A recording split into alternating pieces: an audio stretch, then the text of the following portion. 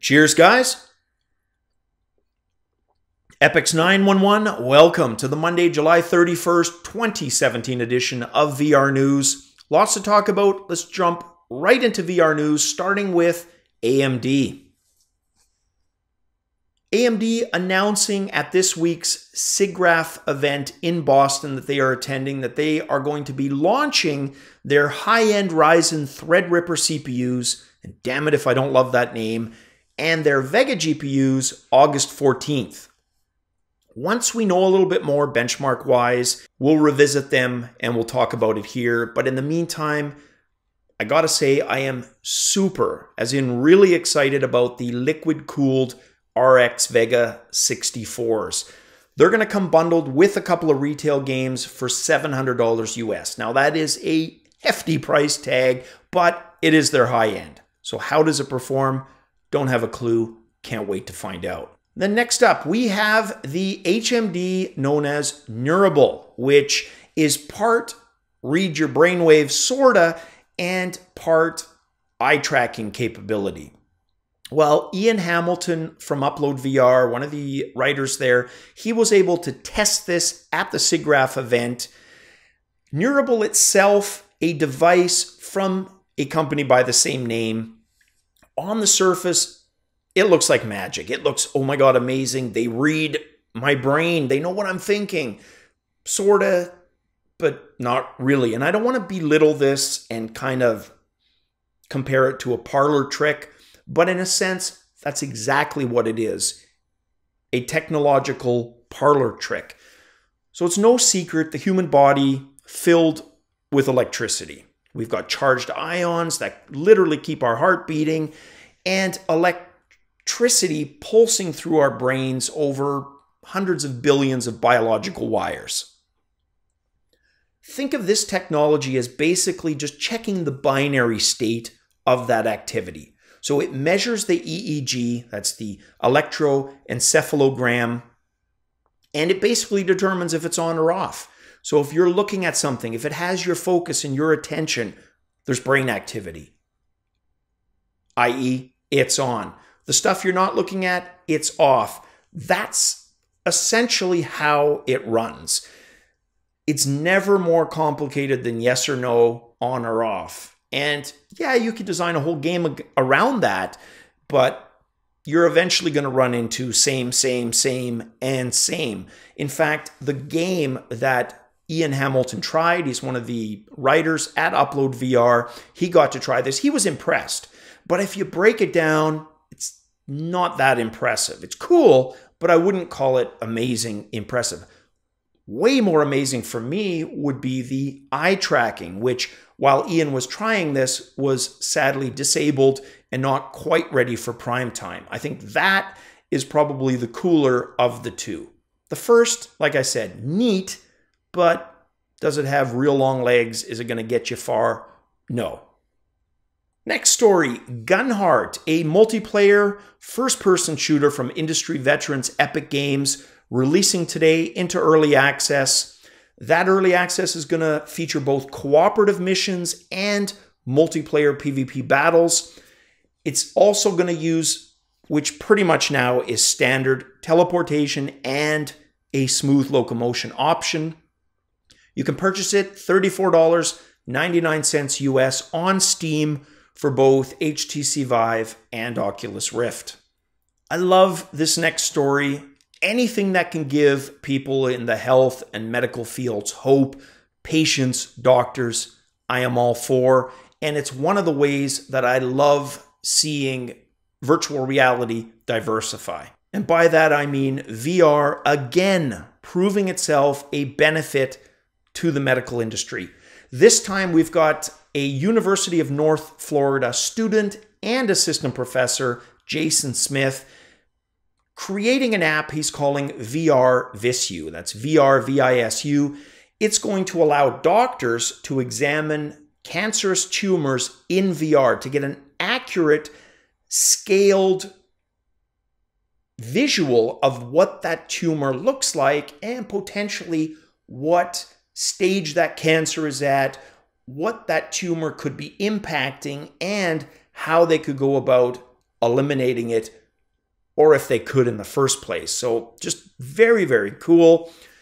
This was all part of a News 4 story, which I guess is a local channel. I'm not too up on who they are, just that they're a news channel. He was shown wearing an HTC Vive, but not using their tracking technology. Instead, the hand tracking appeared to be done via the Leap motion sensor. For me, I have such respect for doctors, anybody in the health and, medical industries.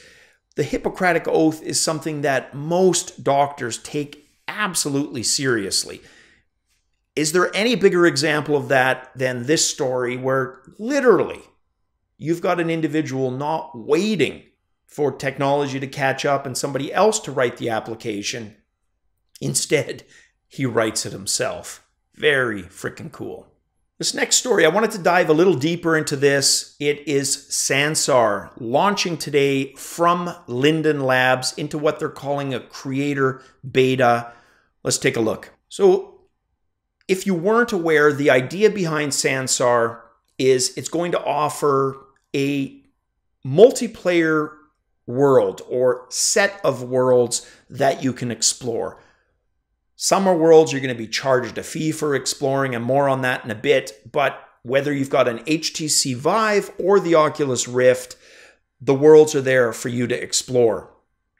So like I said, today they're launching the creator beta, and they've got a couple of videos up where they're looking at creator profiles. One of them, the one that I have up right now, is of creator Anric. So he's built this kind of mystical monkey religion type set of ruins, something you would uncover in a jungle somewhere. And in it, he's put some modern amenities, sports amenities. So you can play some sports games here. Each of these worlds can host up to 35 people. Once you go over that number, it kicks into an instance mode. It'll spawn another instance of that world, which again can host up to 35 people, and so on. And that's, I guess, where the servers come in. And again, we'll get into that as well too. So it's free to visit and explore some of these worlds. Some they're going to charge. Here's the pricing model. So let's break this down. So you can see on the far left, the free quote unquote model that allows for up to 3 worlds. So a creator can create up to 3 worlds. They get basic email support only. Next column, they can create up to 5 worlds for $9.99 US per month. They get slightly better email support. The third super creator allows for 10 worlds at $29.99 US per month, 24-hour email support, and a live web chat feature. And then the most expensive is what they're calling their professional creator. Allows 20 worlds, live web chat, and a 1 business day return time via email. Again, that one affording 20 worlds that can be created. So the idea here is that the creators themselves have the ability to sell, rent, or charge for access to their creation. So what do you guys think about this model? The idea here, as I see it, is no matter what, Linden Labs, they will make their money, the money that they need, rightfully so, in one respect, to keep the whole thing running, the server space, the resources, etc. The creators, they're the ones gambling. It's really going to be up to their design and creation chops if they can create something compelling enough to have people pay for it. And that's only the first part. Then they got to have enough people to pay for it at the right price to turn a profit. So on the surface, I got no problem with this. Like with AltSpace VR, a lot is going to depend on the install base. Unlike them though, they at least seem to have a basic revenue stream model figured out. So yeah, it'll be neat to see and follow this. Probably one to revisit 3 months from now, 6 months from now. Again, let me know what you guys think in the comments below. So I mentioned the SIGGRAPH going on right now in Boston this week, where you've got video card manufacturers, you've got developers, game companies, all of them kind of coming together. Well, Optitrack, one of the companies in attendance, and they're the guys behind the technology powering the Void's Ghostbusters experience, for example, and a bunch of others. They've just announced that they're going to come out with their own tracking puck.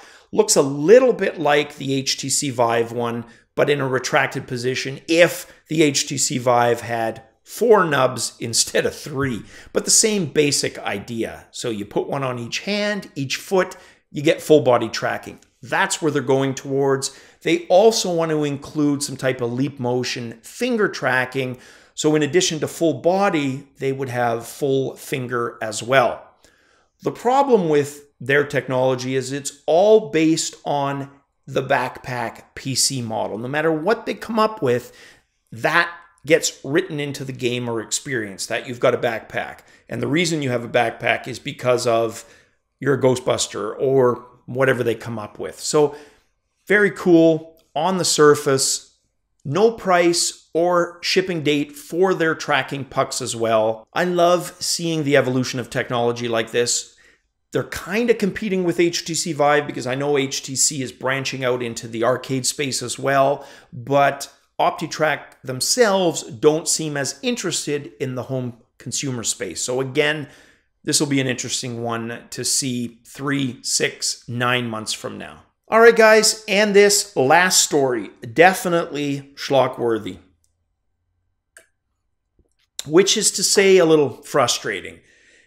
If I would let them, Sony and their bizarre marketing could absolutely drive me bonkers and to frickin' distraction. Here's another example of why. So if, guys, and only if you live in Taiwan right now, if you live in Taiwan, you can purchase for yourself a standalone aim controller. Never mind that they can't be found in the wild anywhere on the planet, but in Taiwan, you can buy them standalone. If you do the conversion, it works out to about $62 US. Not a great deal at all, considering the Farpoint bundle with one is about $79 US. In other words, you're getting the game for about $17 US more if you could frickin' buy the bundle anywhere, but you can't. And it was released for, what, an hour in 4 stores and then gone. So yeah, sarcastic, guys, absolutely. Bitter, jaded, check, and check. They drive me nuts. Why, for example, did they not just do a limited run? I mean, even if it was whatever they made for Taiwan, make a bunch of the aim controllers, slap them in some boxes, spread them around the global market, you know, the rest of the world, and see how they do. If they do well, make more. If they don't do well, don't make more.